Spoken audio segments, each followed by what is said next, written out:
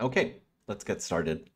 My name is Ian Clark. I'm the architect of Locutus, which is a new platform for building decentralized applications on the internet. Really, our goal is to create a whole new decentralized ecosystem that puts you, the individual, in charge of your online presence rather than a handful of big tech companies. For more background, you can visit freenet.org or you can watch my previous talk, which I'll link in the description. This is specifically focused on the question of decentralized reputation and trust. What do we mean when we talk about a reputation? I think most people intuitively understand the word, but it can be helpful to spell it out when you're building a system around it. Your reputation is information about you that will predict your future behavior. This could be anything from your likelihood to send me a spam email that I don't want, or if I purchase something from you, the likelihood that you'll send it to me and the likelihood that I'll get it quickly and it'll be of high quality. Your reputation is also an asset that is at risk if you perform poorly or if you cheat somebody or do anything else that might damage your reputation. So the better a reputation that somebody has, the greater their incentive to protect that reputation in the future. That adds to the safety and trust of dealing with somebody that has a good reputation. What can we use a reputation system for? Well, there are many uses. So spam prevention is one example. When you give somebody your email address, let's say, you're essentially giving them permission to add things to your email inbox. You're giving them a key to your attention and you're trusting that they won't abuse it. Now, there are various tools for detecting spam after the fact, but obviously a better solution is if there's some consequence to abusing your trust, and a reputation system can provide that. Email's not the only example of that. If you're participating in a discussion forum or a group chat or anything like that, you have the ability to distract other people. Other people are essentially trusting you not to waste their attention, and a reputation system can ensure that they don't. Reputation systems can also establish trust prior to a transaction. So we see this with eBay and Amazon, where you're about to engage in a transaction with somebody. Maybe you're going to send them some money, and you need to trust that they are going to follow through on their side of the bargain. And a reputation system can ensure that they do and punish them if they don't. Reputation systems are foundational to a lot of what we do on the internet. How does a reputation system work in Locutus in a decentralized way? Well, a quick refresher. So one of the fundamental concepts in Locutus is that you have a contract and you have that contract state. And a contract is a piece of software that determines what state is permissible for that contract. The state is just data. It's just an array of bytes. It could be anything from a document to some HTML to a piece of a video or a piece of audio. It can be anything. And the contract's job is to decide what state is permissible for this contract. Can the state be modified by the contract owner? And also, how can that state be synchronized efficiently across a large number of peers? I'm not going to get into the decentralized mechanism so much here, but these contracts and state exist in this decentralized Locutus cloud. They don't reside on any one computer. No one person, computer, organization controls them, and they're all mediated through cryptography. And also any peer in the Locutus network can verify that the state is valid for that contract. Using a database analogy, you might think of the state as a database table, and the contract is like the access control list for that database table, which controls who can access it and who can modify it, delete it, add information to it. In the Locutus reputation system, we use a contract to manage somebody's reputation log.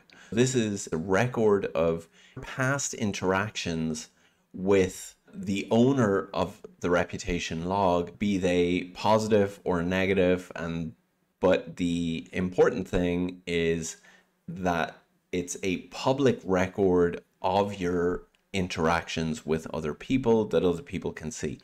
Think of it like in eBay, you can look at somebody and you can see the feedback that they've received from people that they've transacted with. It's the same idea, except it's decentralized. It's all enforced through cryptography. Nobody controls your reputation. The three key pieces of information in a reputation log are: what was the transaction, what was the nature of the transaction, who was on the other side of the transaction, who is the counterparty, and what was the outcome. Was the counterparty happy or unhappy with that transaction? How does this feedback mechanism occur in practice? Well, to begin with, let's say you have Alice and Bob, and this is a bidirectional transaction. So in this case, they each want to be able to provide feedback to the other. So the first thing they each do is create a auth token. And this is a cryptographic token that, in Alice's case, will give Bob the ability to add reputational feedback to Alice's reputation log, and vice versa as well. They exchange these tokens, so each of them can now add feedback to the other's log.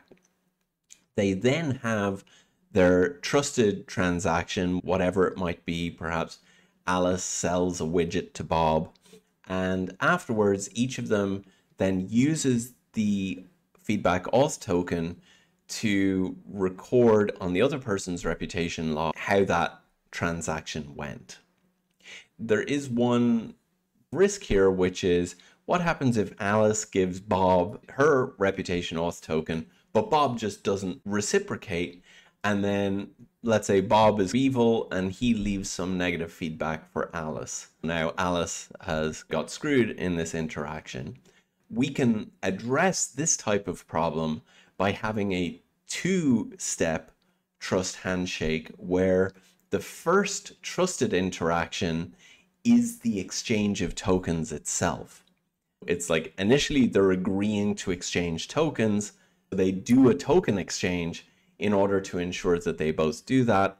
And that way, if one of them doesn't follow through on exchanging tokens, the other can leave them some negative feedback, which others will see, and that might warn them off interacting with that person in future. So that's just one of many examples of how flexible this approach is. So the next important question with reputations is that if reputations are free to create, then a new reputation is worth nothing to the reputation owner, and therefore it conveys no trust to anyone else in the network. If you're new to the system and you haven't got any feedback, there's this question of how do you bootstrap your reputation so that other people can have some reason to trust you. Otherwise, you can just abuse them with absolutely no negative consequences whatsoever, because if you get some negative feedback, you can just create a new reputation. The way we address this in Locutus is a trust source.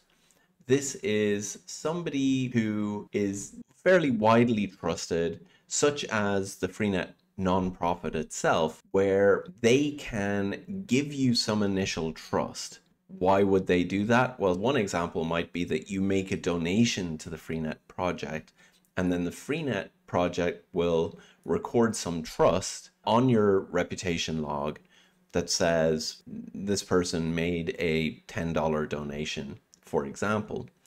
Why does that make you trustworthy? Well, now it means that if you ruin this reputation by getting negative feedback, you've essentially lost the benefit of your $10 donation. So in effect, you've invested $10 in this reputation, and other people can take that as a degree of trust.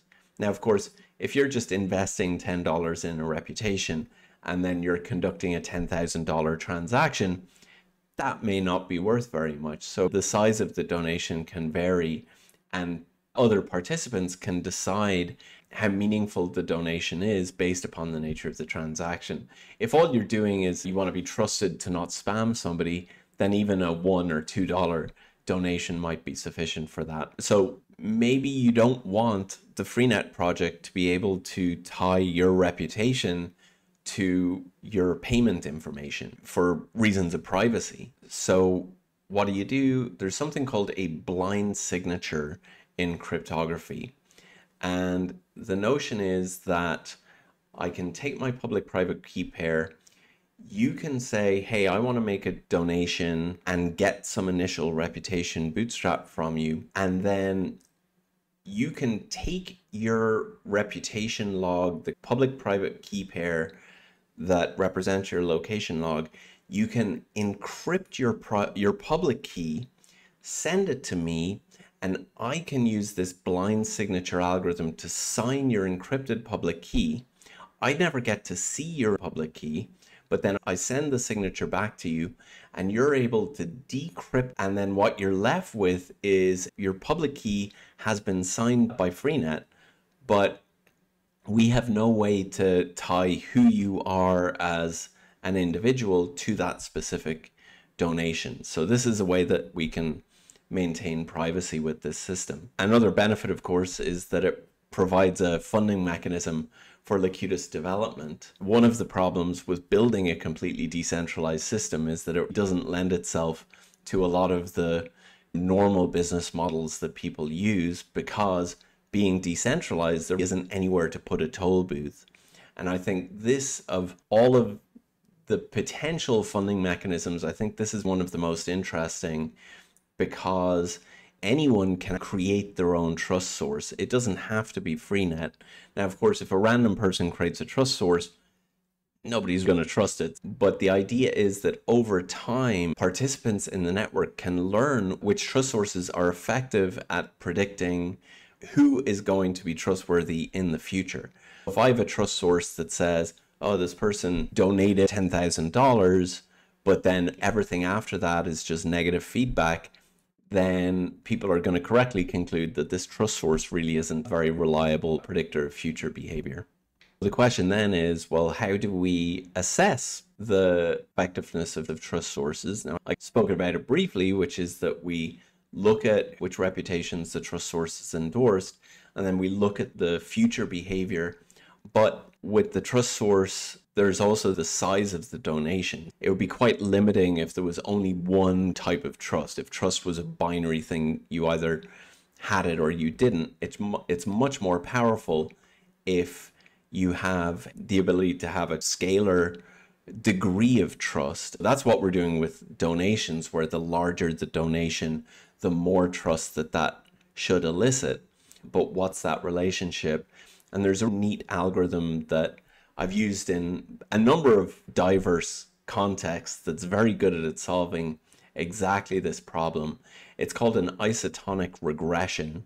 Let's say we collect a bunch of data points where we have the trust source metric, and then we have information about future behavior in terms of trustworthiness.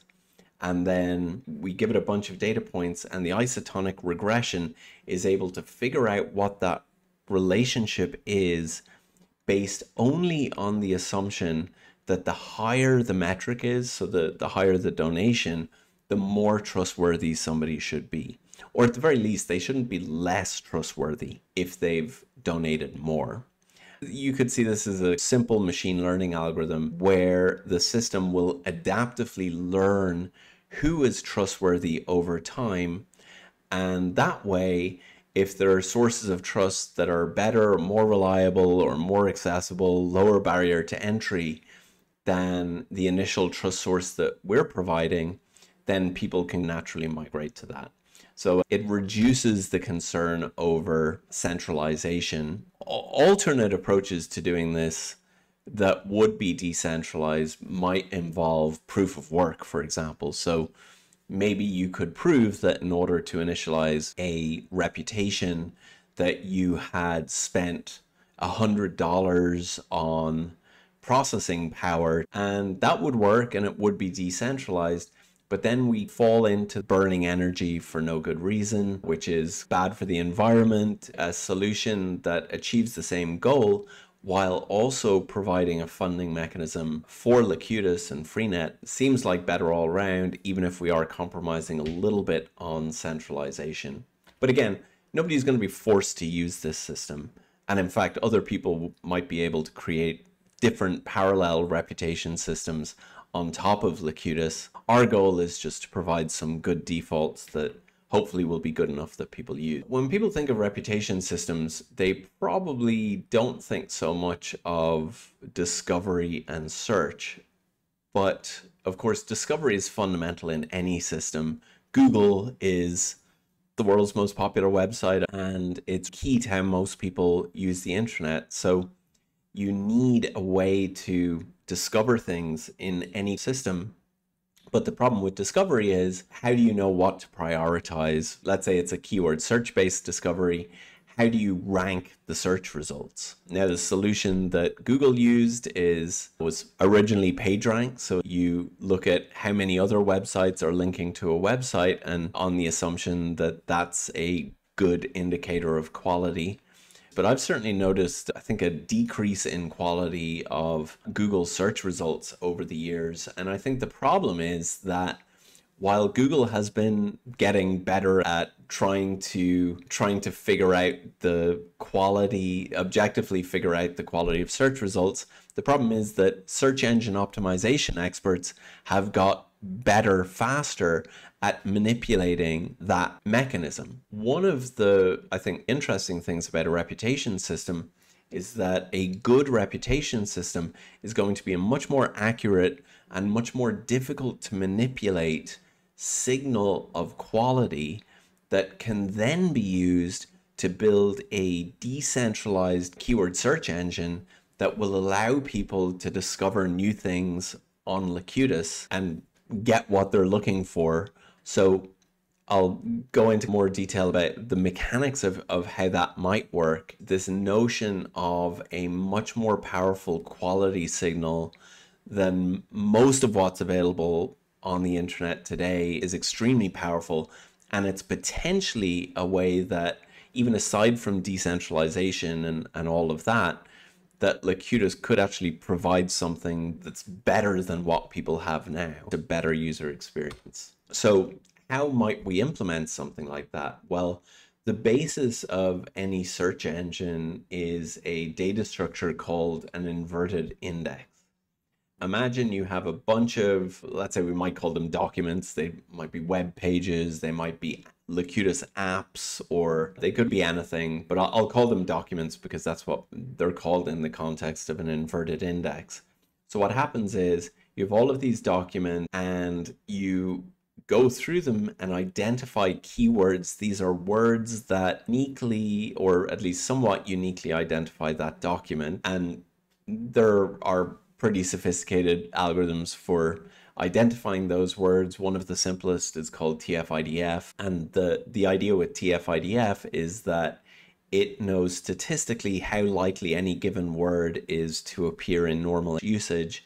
And it'll look at a document and it'll identify words that appear disproportionately relative to common usage. Because if you don't do it that way, then you're going to identify keywords like and but and or, which are so common that they're essentially useless for the purpose of searching. And by the way, you don't necessarily have to identify those keywords automatically. In many cases, the document author might provide those keywords. But once you've identified the keywords, you create the inverted index where for each keyword, you maintain a list of the documents that contain that keyword, or at least for which that keyword is important. And each of these keywords in Locutus would be a contract. So it would be a contract that's parameterized by the keyword, where the contract state is a list of the documents, and that list is in descending order of reputation as determined by the reputation system. Now, if you want to do a keyword search, you would type a couple of keywords And then the search app, which would be a Locutus app that's running in your web browser, starting with the rarest of those keywords, would go and download the state that corresponds to that keyword, which would be a list of documents. It would do this for multiple keywords. It would then identify the documents that overlap between those lists, and using a merging algorithm, it will present the documents in descending order of importance. Pretty much a user experience very, very similar to Google search, but hopefully with a much more reliable quality signal. This is an example of a sophisticated multiple contract system implemented in Locutus. One of the things that we're currently working on is a mechanism that will allow contracts in Locutus to interact. So Locutus, as it is right now, contract has a state. The state can be updated in response to messages received by peers in the network, all mediated by the contract. But there's also the possibility that a contract could aggregate state from multiple other contracts. In the database world, this might be called a database view. The idea is that you could aggregate information from a bunch of other contracts. In the case of an inverted index, these keyword inverted indices would be created by aggregating information from many other contracts. And of course, then once you're doing that, you can get it very sophisticated. So you can have contracts that are aggregating information in other contracts, and they in turn might be aggregated by other contracts. So what you're creating is what's called a data flow programming language, which is an idea that people experimented with in the 1990s. You could view a spreadsheet as a primitive data flow programming language, but it's where your software is a graph where the nodes in the graph are processing information and data flows through this graph of nodes, eventually making it to the other side. This ability for contracts to interact and for contracts to aggregate information in other contracts is incredibly powerful, but it does raise some complicated questions like, how do we ensure that the peers that are aggregating contracts are doing so accurately? Because obviously there's a degree of trust there, so it will require validation mechanisms where other peers are essentially verifying that peers are aggregating correctly. And what happens if they don't? Well, one thing that would be useful there is a reputation system. The beauty of a reputation system is that there are all kinds of ways that it can be used, including as a component of other Locutus processes, such as this contract interaction mechanism. So that's pretty much it.